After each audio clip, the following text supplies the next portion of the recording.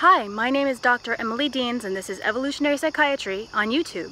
Today we're going to be talking about one of the most popular topics on my blog at Psychology Today, and that's ketones and the brain.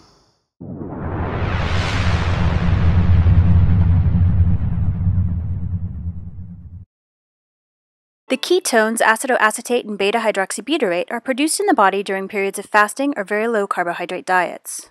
All of us who are metabolically healthy tend to slip into ketosis overnight. So when you wake up in the morning and your breath's a little bit funky and your urine's kind of dark and maybe a little bit smellier in the morning, you're smelling actually some of the ketones that you produce overnight. This healthy kind of ketosis is perfectly natural. It's very different than what you find in diabetics, which is a diabetic ketoacidosis, which is actually a medical issue that needs to be dealt with quite urgently. But ketosis itself is something we experience all the time. One of the ways to stay in a longer lasting ketosis is to go on a very low carbohydrate diet.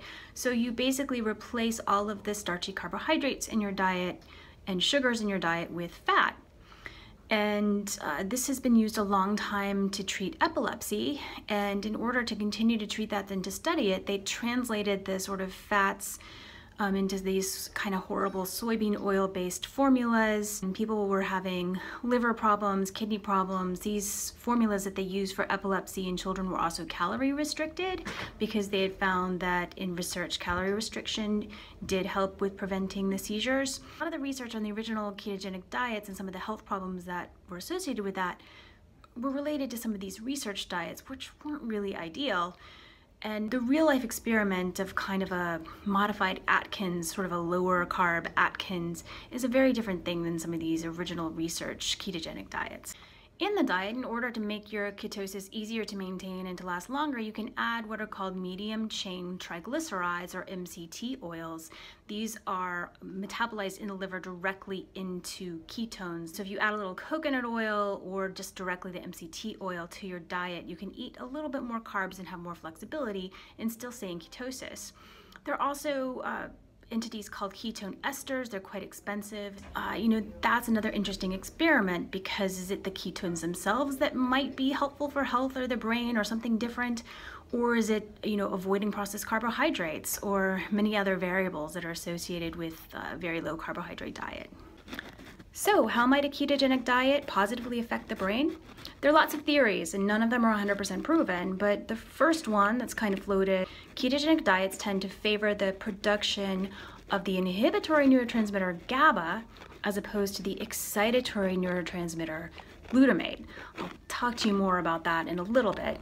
The strongest evidence for this is that people on ketogenic diets for seizures who are successfully treating their seizures have the highest levels of GABA. In order to understand how more GABA and less glutamate might help the brain, you have to understand sort of the pathology of most brain injury in the first place. And a lot of it is actually very similar, sort of over a different time frame in different areas of the brain.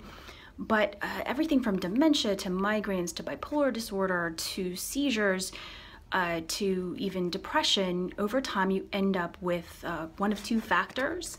There is inflammation, and then there is something called excitotoxicity. And basically I describe that as just having the positive charges kind of roaring through the membranes, exciting the membranes of this electrical system that is the brain.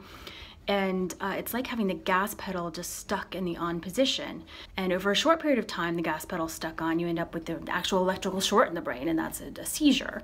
Over a longer period of time, you can just kind of end up with lots of buildup, kind of excitotoxicity, damage, and destruction. And in various different areas of the brain, again, you'll end up with depression, or you will end up with dementia.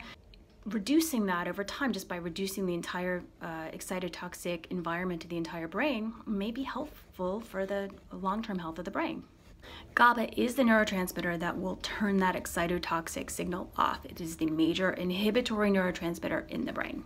Another theory is that ketogenic diets are also acidic, and the ketone bodies themselves are buffering agents in the brain. And they reduce kind of the difference in positive ions on one side of membranes or the other, and so reduce that overall excitotoxicity via just a direct buffering rather than by manipulating the neurotransmitters. A third way that ketone or using ketones as fuel in the brain might be beneficial is that they seem to be more efficient in the mitochondria than using glucose. Ketones seem to bypass one of the major fuel depositories in the mitochondria, so they are actually more efficient and end up with fewer free radicals and oxidative particles.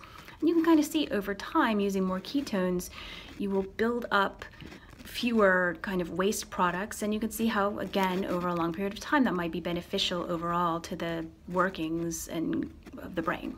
A more controversial stance is ketosis, is it actually the preferred state? Should we all be in ketosis all of the time? I've heard people argue that, because the moment that we eat any kind of fruit or sugar or carbohydrate, you're kind of throwing yourself out of ketosis as long as you have enough, and certainly our bodies are very much evolved also to run on carbohydrates if we need to. It is interesting though that there are really no essential carbohydrates per se. We have to have certain fats, we have to have protein in order to survive, but our bodies are built so that if we don't have any carbohydrates available, we can survive and thrive for quite a long time. The major Achilles heel, frankly, of the ketogenic diet may be its effects on the microbiome.